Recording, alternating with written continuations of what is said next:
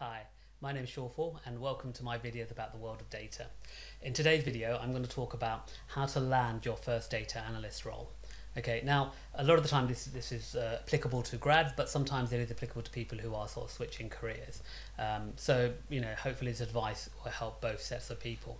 Now, the first thing to do, or first thing that I think you should do to maximize your chances of getting an interview is to apply for companies that have a sizable data analytics team. And what I mean by sizable is only 5 or 6 or a bit more, but 5 to 6 analysts in their team. Now teams that size generally usually have junior roles, or they have a requirement for a junior role. Okay, the reason I recommend that size team, I mean up to 10, but 5 to 6 would be an ideal number, but up to 10 is good. The reason I recommend that size company compared to one that's already got hundreds or in the tens anyway, is because what happens is that as these teams grow, they're more willing to give junior people a chance. Okay, so they'll come up with things that they need doing that a junior person can do, and they're more likely to give a junior person a chance. With larger companies, what I normally find that those junior roles have been crafted for a particular purpose. Okay, and so they're looking for a very discrete person, someone who fits that criteria that they can bring in and just start running. So if you have those exact criteria that they want, brilliant, apply for these large companies, and they will just slot you into their system, and away you go. You'll be good with them. But if you don't fit neatly into that, then your best chances are applying for companies, like I said, with 5 or 6 analysts. So what will happen is that they will it's like I said, have requirements for a junior role. Now, the second thing is, don't wait for a job to be advertised in these companies. Identify these companies and proactively send them your CV and a cover letter or a cover email. Now, in that cover letter or cover email, there are 3 things that I would recommend that you do. One is research the team. Okay, see what skills and experience they have, what tools they use, and see if you can reflect that in your skill set. So if you looked at a company and they're using things that you've never used, or they're all from a background that you're not from, then probably not best, because they just will look at that CV and go, look, it's not going to match the existing team. Our team is sizable but still small. It's not going to work. Okay, so you need to make sure that you have similar background in terms of education or skills or knowledge or something similar, that you feel you can talk about. The second thing is research what the company uses as a tool. So what they use for their reporting, what they use for their analysis, what they use even for data storage, and see if you can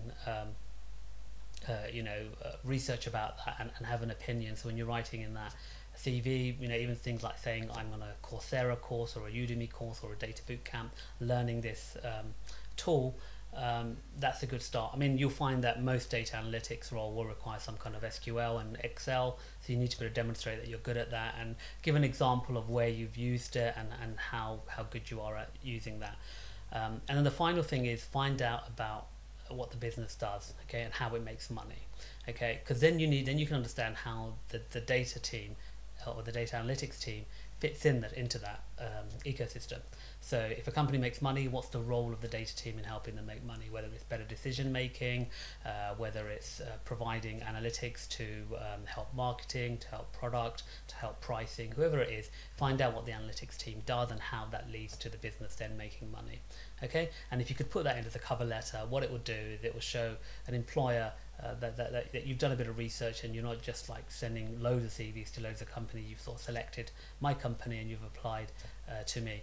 So 2 things happen when you send those prospective CVs. One is I don't have a role, but if the CV and the cover letter is really good, I'll lodge you in the back of my mind, and if when I come across a role, because like I said, when you get to 5, 6 people, there will be a requirement for a junior role, then I'll think of you and probably reach out. The second thing that will happen is that I may be thinking about a role, okay, and you've just sent a CV and the timing's brilliant, and what I'll do is I'll think to myself, wow, just received this CV, it looks really good, I'm going to finish off the job description and then I'll send it to you, and hopefully you're one of the first few that applies for that role. And then obviously if you get the interview, just make sure you've brushed up on like I said, what the data team does, what tools they use, and what the company does, or how the company makes money, and how the data team or data plays a role in the company making money.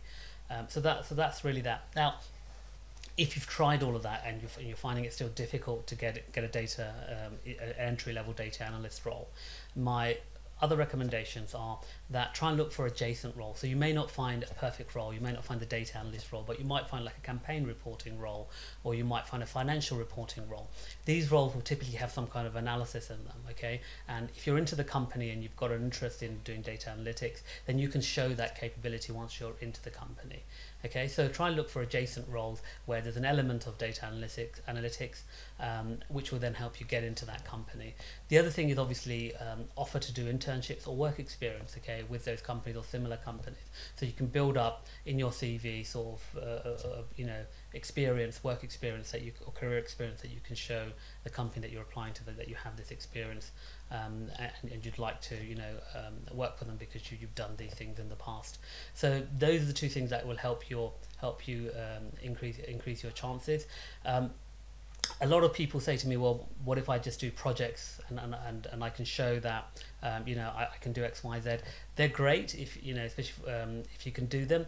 But as an employer, I find that they're very abstract. So when you say you run this model or you've done this project or this data analysis, it's a bit abstract. Okay, so if you're going to do a project, then make sure it's related to my industry. And secondly, I'd like to know what the outcome of it was. So just saying you ran this analysis, it's not really useful. You need to be able to say what was its value, you know, or what could its value be, and that will typically then, you know, interest me, and I'll want to probably talk to you further about it. So good luck with your job hunt if you are looking in 2021 for a new role as a data analyst or entry-level job as a data analyst. And I hope the advice that I've given you will help in some way. Thank you. Please do like my video, comment below, and if you have any questions, also write those questions below and I'll try and answer them in the comment section or in further videos. And please do subscribe to my channel. Thank you very much.